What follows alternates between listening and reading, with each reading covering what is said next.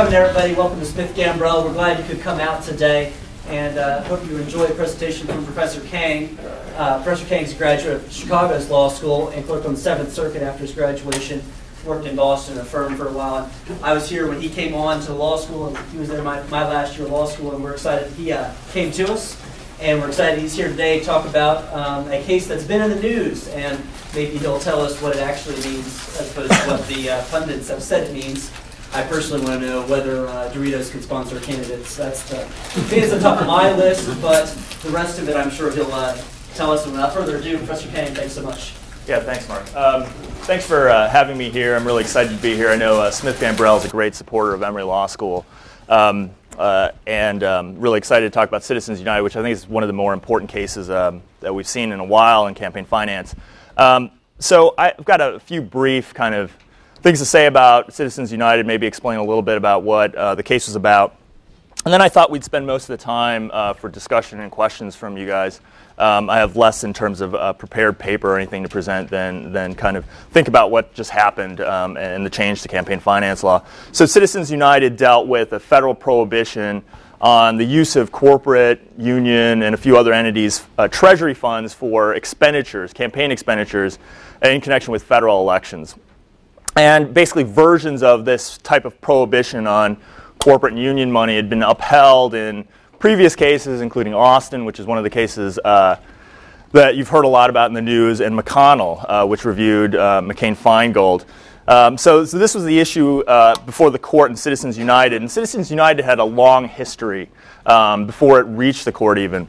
I had a chance to talk to Michael Bowes, who was general counsel for Citizens United.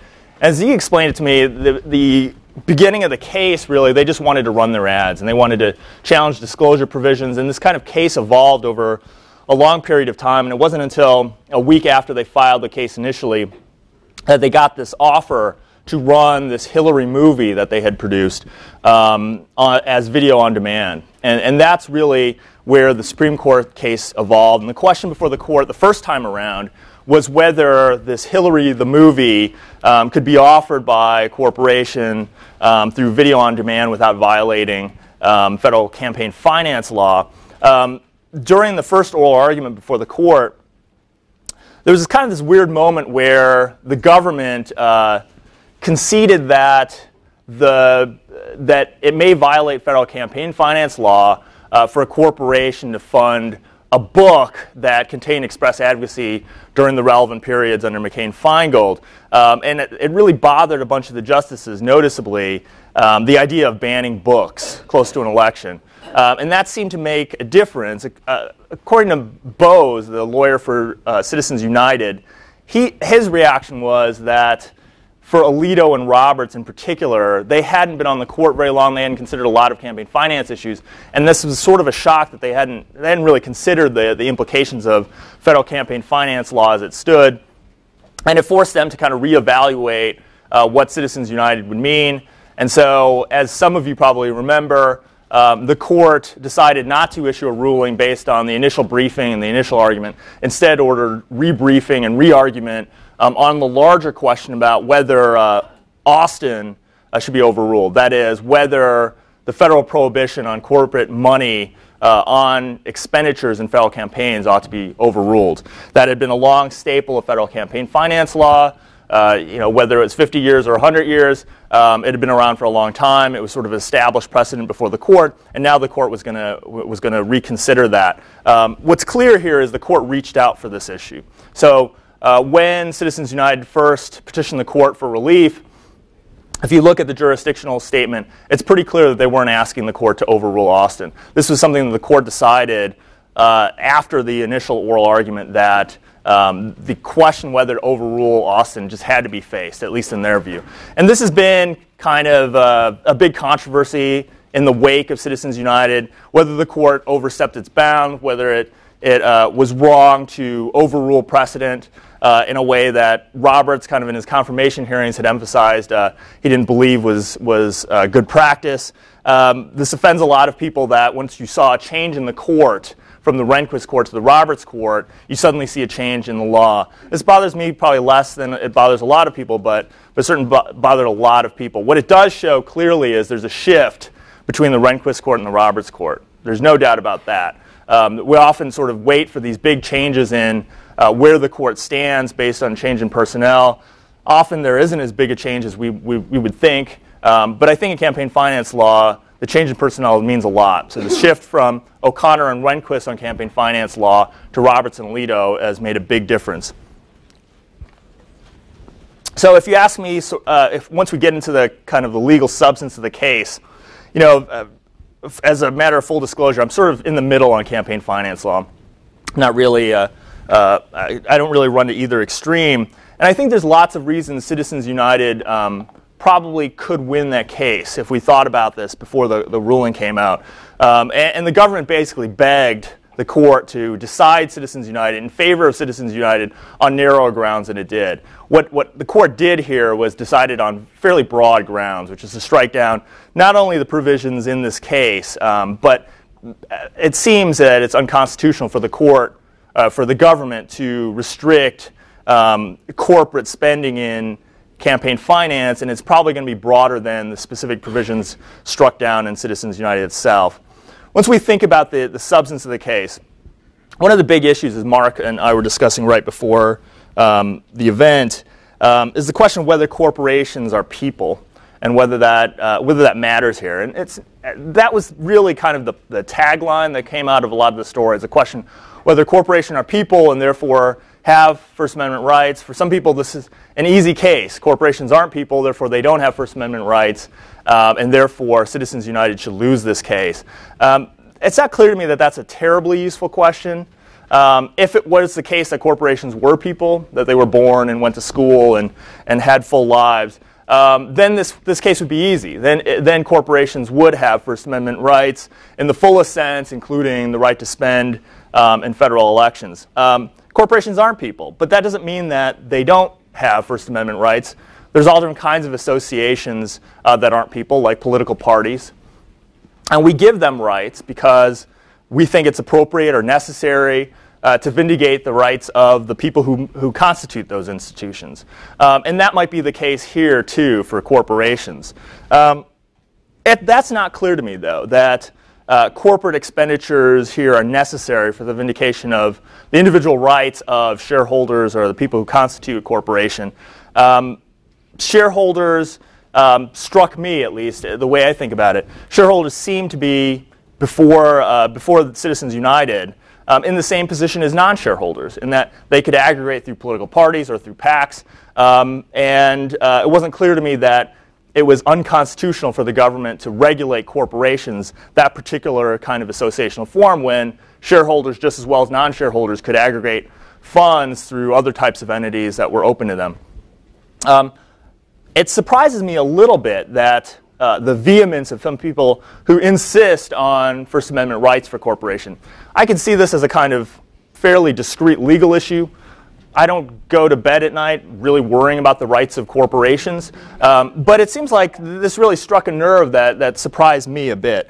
So why do corporations get the right to spend expenditures in connection with federal campaigns, according to the court? The court reasoned that the First Amendment disallows regulation unless the government interest is satisfied in preventing actual or apparent quid pro quo corruption. So this is the kind of rationale that the government has to use as a constitutional matter to justify any kind of campaign finance regulation. And that interest, the government's interest in regulating campaign finance, had expanded under the Rehnquist court. So in a bunch of decisions over 20 years, we saw the government's interest, the government's discretion to regulate in campaign finance expand from what was articulated a little bit narrowly in Buckley to cover, for instance, the appearance of corruption and the worry about public perception about corruption. There was also a kind of logic built into Austin, this case that was overruled, that when you have immense spending by virtue of economic wealth, that it distorts the kind of marketplace of ideas, and that's a problem, and the government is entitled constitutionally to address that problem through campaign finance regulation. But Citizens United, and here's why I think the most important thing about Citizens United, takes a narrow view of the government interest in regulation. And this is the real takeaway, I think, the key doctrinal move that's going to matter in a bunch of cases to come. The court really narrows the interest in regulation, and that affects not just these regulations of corporate expenditures, but all different types of regulation. And we haven't yet started to see where the court's going to play this out in other areas. So we need to find a government interest in the prevention of quid pro quo corruption. And the court in Citizens United says independent expenditures present no risk of corruption. And there was a bit of a conflict in campaign finance law before Citizens United. Buckley had said that independent expenditures present no risk of corruption. That is, if Mark is a candidate for federal office, if I give him money and then he runs an ad, there's a risk of corruption because I'm giving him money and he may feel like he needs to offer me something back, or that's what I'm looking for in the exchange. So there's an exchange, and the government's entitled, therefore, to regulate that exchange through contribution limits. But if I run the same ad that Mark wants to run without coordinating with him, I run that independently, the court theorized, well, there's no exchange, and Mark doesn't owe me anything, and therefore there's no risk of corruption, even if it's the same ad, right? Now, there's some sensibility to that idea, but as a matter of political reality, that's probably absurd. Because if Mark knows that I'm running this ad and I'm paying for it, whether I give him the money to pay for it or I do it myself, there's a sense of obligation that exists either way. Maybe it's not quite as strong, but we would think that there's some risk of corruption. I think that's where Citizens United probably makes the least sense. It really weighs heavily on this distinction between contributions and independent expenditures that it's there in Buckley, but argues that because corporations are spending money independently, there's no risk of corruption. And in fact, if anyone spends money independently through independent expenditures, there's no risk of corruption. Therefore, the government's not entitled to regulate any of that. I'm not sure that makes sense. That sort of defies political reality. And Exhibit A of that is probably the court's previous decision in Caperton versus Massey, which maybe some of you are familiar with. But less than a year ago, Justice Kennedy, who wrote Citizens United, also wrote Caperton. In Caperton, there was about $2.5 million worth of independent expenditures to support the campaign of a West Virginia Supreme Court justice. And there the court said there's enough of a risk of corruption, essentially, that we'd worry about the bias of a justice who's elected on the strength of campaign contributions. We'd worry about the bias when that campaign contributor later is before the court. Right? So Justice Kennedy had kind of acknowledged in Caperton that these independent expenditures present some risk of bias that we'd worry about, and at least in Caperton demanded recusal. But in Citizens United, the theory is independent expenditures present no risk of corruption, and therefore corporations ought to be able to spend freely. That conflict, I'm not sure, was really addressed in Citizens United. Kennedy tries to dispense with Caperton in one paragraph, and I didn't find it terribly convincing. So ultimately, I'm okay with the court overruling precedent. That happens all the time. There's lots of cases out there that don't make sense. But I'd like to be convinced about the logic of the new case that's doing the overruling. And I'm not sure I'm there with Citizens United. I'm not sure I find Citizens United all that convincing to the degree that it relies on this distinction between contributions and independent expenditures and the corrupting influence that attaches to either one of those. So what are the consequences of Citizens United? So I think a lot of the short-term focus, and at least a lot of the calls I got from the media, were about what this is going to do to spending in elections. And that makes a lot of sense to ask that question. I'm not sure that this is going to open the floodgates the way that a lot of people fear. There's lots of reasons for that. Corporations don't want to be associated with a losing campaign and have to face the wrath of candidates who who have won despite their opposition. Corporations don't want to be attached to a lot of political causes and political campaigns. They'll have to make their own decisions. It'll be variable over corporations, over circumstance. But we know, for instance, in Georgia, where corporations can spend in elections, it doesn't lead to the end of the world. Corporations are involved in some places and not involved in others. So as a practical matter, I'm not sure we're going to see a huge change in the way that elections are run. We're going to see more money. We're going to see more corporate money spent in elections. But I don't think it's going to be revolutionary. Where I think potentially the implications of Citizens United could be revolutionary is in the doctrinal sense. And so remember I mentioned earlier that Citizens United really tries to narrow the conception of corruption upon which the government's entitled to act and regulate. I think Citizens United might be only the first step. So realize the Rehnquist court had gone through about 2 decades where they had, in almost every case, deferred to the government and upheld campaign finance regulation. And now we've seen the Roberts court a real shift where, at least in 3 very high-profile decisions, the court has struck down campaign finance regulation, decided against the government. And Justice Kennedy's views in particular, as it is in so many areas, seem critical here. He wrote Citizens United. He seems to be the swing vote on a lot of different issues. And Justice Kennedy's been pretty clear, for instance, in his McConnell dissent, that he views the corruption interests very narrowly, which means that the government's discretion to regulate is very narrow as well. And it really focuses on contributions to candidates. Right? And so if I give money to Mark as a federal candidate, the government can regulate that. But Kennedy seems really skeptical that we can regulate much else, because that's really the core of the corruption interest. And if that's right, then lots of other federal campaign finance regulation may be up for grabs. For instance, if I give money instead to Danielle, under federal campaign finance law, even if Danielle's not a candidate for office, that's still a contribution to the degree that Danielle is now engaging in expenditures and campaign speech. It's not clear to me that Kennedy would find that a regulable transaction, given that Danielle can't really offer me anything. She's not an office holder. She's not a candidate. And it seems to me that if Kennedy has his way, if you kind of trace out to maybe a logical extreme, it's not clear that the court will buy it all the way. But we could see a rollback of lots of different types of campaign finance regulation. And that's where I think Citizens United is probably its most interesting and most controversial, much more so than kind of the practical implications in the short term on spending. Okay.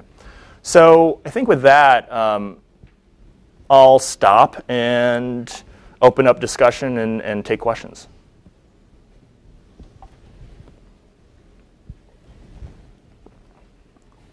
Yeah. What about the federal law has limits on campaign spending, and campaign, not expenditures, but spending or contributions by individuals, do they not? I mean, could the federal government not impose the same limits on corporations as they do on individuals? So I guess this goes to your point of maybe this isn't so revolutionary, because it seems that that would be the first step. Yeah, so independent expenditures, as long as we're not talking about a contribution to a federal candidate, independent expenditures are constitutionally protected. So if you want to go out and run a bunch of campaign ads out of your own pocket, the government can't limit that. So what this does is put corporations in the same position as you. So corporations now can spend their treasury dollars on an unlimited basis, in all likelihood, just the way an individual can on independent expenditures. What kind of disclosure requirements can the government impose? So here's my chance to show off one of our students. This is Danielle Friedman. She's a 3L at Emory. She actually worked on a number of the briefs, the amicus briefs in Citizens United, knows a lot more about disclosure probably than anyone else I know. So I'm going to swing it over to her and show off Danielle a bit. Full disclosure, I sort of worked on the side of the dissent in Citizens United, so those are where my views are coming from, just so you know. So the disclosure part of Justice Kennedy's opinion I actually very much agree with, and 7 of the justices did. So they said that disclosure requirements are completely constitutional, and that as they were in Buckley and McConnell, that the court is going to continue to uphold them as sort of a more narrow way to regulate, that disclosure requirements sort of get at the same issues, but they don't violate the Constitution in terms of the First Amendment. So I think disclosure is still very much alive and well in terms of the campaign finance regulation.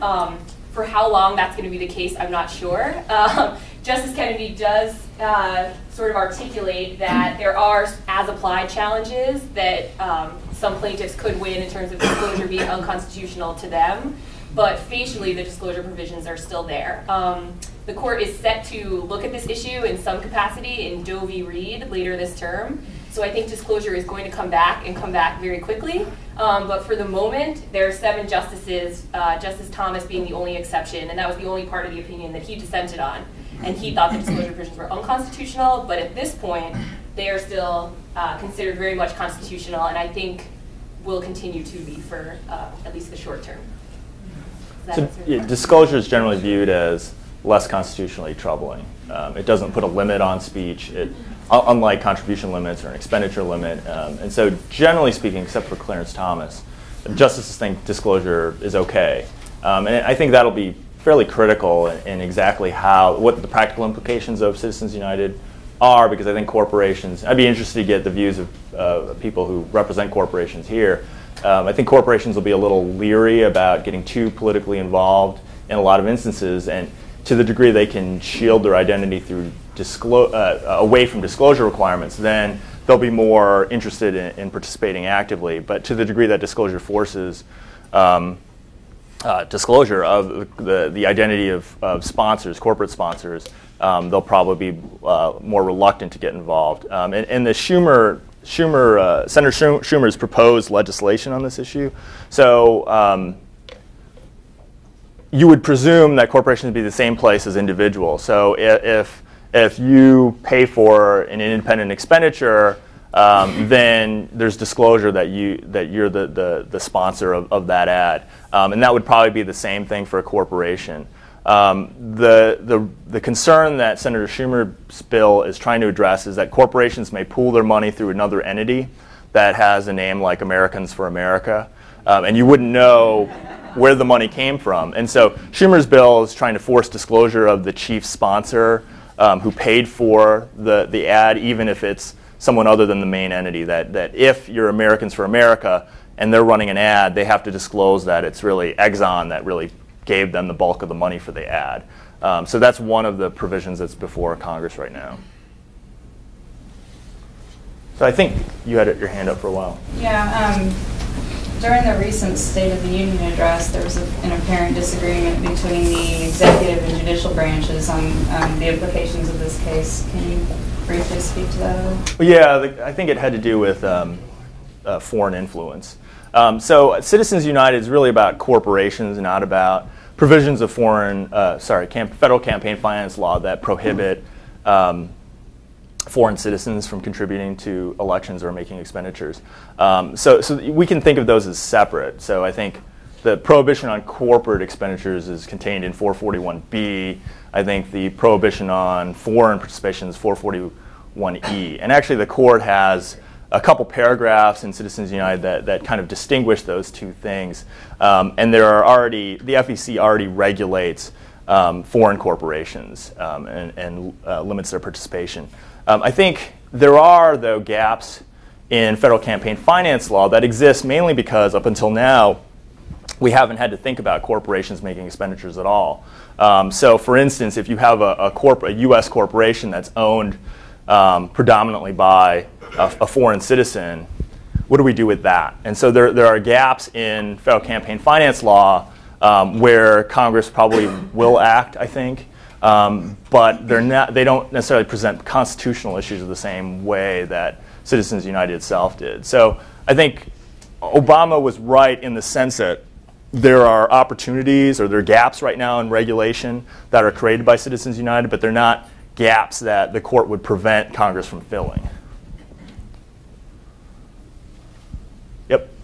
Well, following up on the disclosure, I actually read these opinions, and obviously I disagree with Thomas in just about everything he writes, but in theory, he seemed correct based on Kennedy's statement in the majority opinion that if you decide that spending money for a candidate does not itself lead to corruption or the appearance of corruption, then why doesn't that undermine the government's authority to even keep track of who's spending the money? Yeah, I mean, I think that's potentially a problem with Kennedy's position. Justice Thomas takes a really absolutist position that isn't that contributions should be regulated. He really doesn't think there's a place for federal campaign finance law. In his view, political speech is kind of the core of the First Amendment. So that's where we should apply the greatest First Amendment protection, not the kind of middling constitutional protection that we normally do. So I think that's a fair criticism of Kennedy's position. I think, in general, federal campaign finance law is kind of a compromise. So there's lots of areas where federal campaign finance law professors like me, we can have fun like drilling the court's logic and tearing it up. But the truth is, federal campaign finance law is really hard because it's a compromise between worries about economic power and liberty, and there's no way to kind of split the difference between those two very easily in the kind of clear legal categories that we normally apply. So I would imagine that Kennedy's position is as much a political one as a legal one, which is that he thinks that corporations ought to be able to spend, shareholders ought to be able to aggregate through corporations, but disclosure doesn't seem that bad. It can't be justified as neatly as a logical matter as maybe someone like I would like, but I think that's the real reason Kennedy comes out where he does. Yeah, I was curious, one could make an argument that for-profit corporations, because they're in business to make money, have a commercial motive even in their political speech. What happened to the argument that they can't engage in political speech, that all of their speech is ultimately commercial? Why did that get swept away without discussion? So the idea here, or you have to understand Kennedy's premise here, which is the First Amendment likes speech. So the more speech we can have, the better. And that if people are persuaded by bad arguments, that's what democracy is about, right? So Kennedy cites Bellotti a lot, which is really all about this idea, that democracy contemplates the idea that people will be persuaded by bad ideas, and that's just the rules of the game. And what we're not going to do is try to equalize or try to regulate speech to reach the right outcome. So if corporations are motivated by a commercial motive, fine. People can evaluate their motives. They can evaluate the persuasiveness of those messages. If they're persuasive, then that's all the better. We'll reach the right result. If they're not, they'll reject them. But commercial speech can be regulated. In fact, it is all the time. Oh, I see. So you mean you're invoking a different legal category? Yes, that's correct. Commercial speech is regulated all the time. Yeah. You don't see liquor ads on TV. Right. Nobody questions that. I think Kennedy wants to protect. It's not the thrust of the protection of the First Amendment. Yeah. Commercial speech. But from the standpoint of the listener, yes. Kennedy regards that as political speech. One could right? argue So it's that's the problem. Yeah. Because what's really behind it isn't revealed. From the motivation. Yes. Right? But when you think about the protection of the marketplace of ideas, at least from Kennedy's standpoint, that speech has political value that we want to protect. Well, let me ask another question. I have one other. And I know this goes to much earlier cases, but what is the origin of the idea that money equals speech?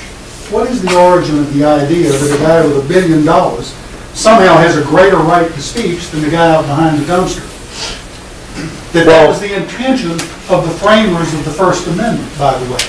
So that's from Buckley. Right? That's what Buckley is about. It's the big seminal case from which all federal campaign finance law. As a concept? Well, I buy in part way, in all honesty, and this is where I said at the beginning that I'm somewhere in the middle on federal campaign finance law, because I have some sympathy for your view that I don't want wealth to dominate. Right? I don't think it's fair in some sense, and I don't think it's necessarily good for democracy that someone with more money has a greater opportunity to speak. But on the other hand, I think it's clearly right that the ability to spend is connected with free speech. And so we don't want to discourage free speech. We don't want to discourage political speech. If we believe in the marketplace of ideas, we think that people will reach good decisions when they're presented with good arguments. We want to encourage the chance that good arguments are going to be out there. So I have sympathy for both ideas, and I'm not sure that one clearly trumps the other. Well, let me ask one other question on the most of the speech we're talking about is like, well, this was a movie, but it's like TV advertising, things like that. Does anybody seriously believe that you get the marketplace of good ideas from TV ads? Is that what the court was really telling us? That's a marketplace of good ideas? I mean, what a joke. Isn't it? I mean, seriously, let's be real here. Let's don't talk like we're imaginary people. Well, I'm not sure if you're looking for an answer from me, but I think the court says yes. I think the court says those types of ads. I mean, one is this was a movie. It was like an hour-and-a-half movie. So we might think it's different. It's not clear that it's different. But even ads, yeah, that's what a lot of federal campaign finance law is. That's what it pays for, is 30-second ads. And the idea is that affects people's decisions, that has a speech component that's protected by the First Amendment. So yeah, the court's answer to that is yes, that is important speech. Sure.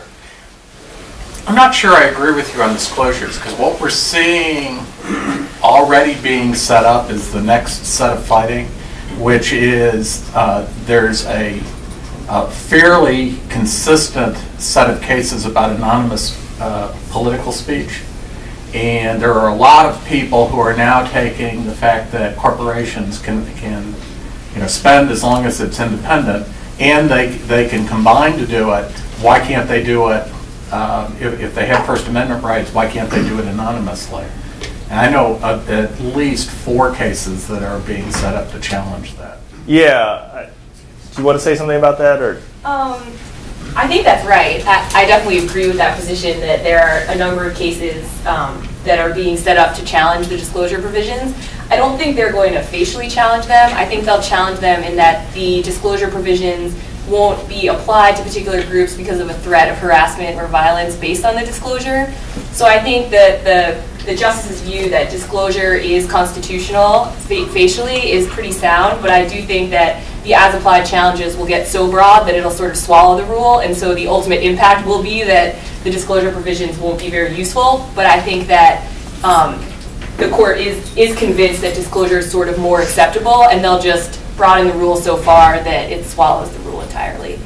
So I think it will take a number of cases to do that, but I think that it will happen fairly quickly.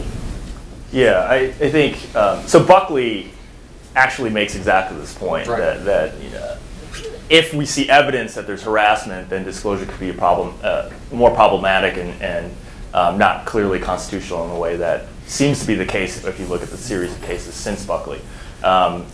There's a kind of new twist on disclosure issues, I think probably in the last 8 years because of the internet. I think disclosure 20 years ago wasn't as challenging for the government to justify because there weren't that many people who were willing to go. First of all, disclosure took some time.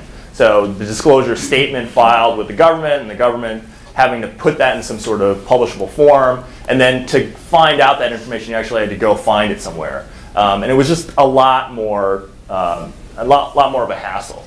Now, disclosure happens electronically, and it's available on the internet immediately. You can go back to your office and look up the campaign contributions of all your friends and your office mates and people who are down the hall from you. My students can do it in class, right, as I'm explaining this.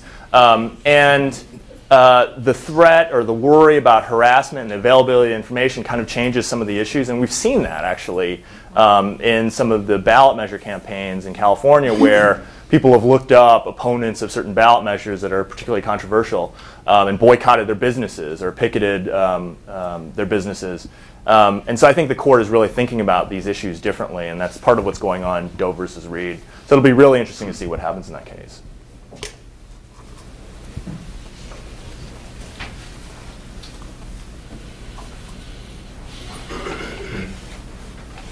Any other questions?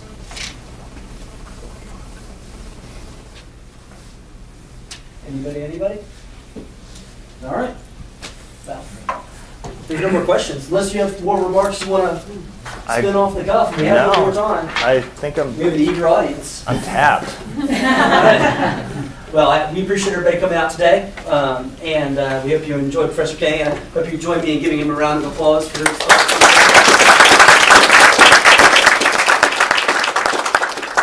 We enjoy participating in these discussions with the law school brings out, and we're glad you guys come and participate with us.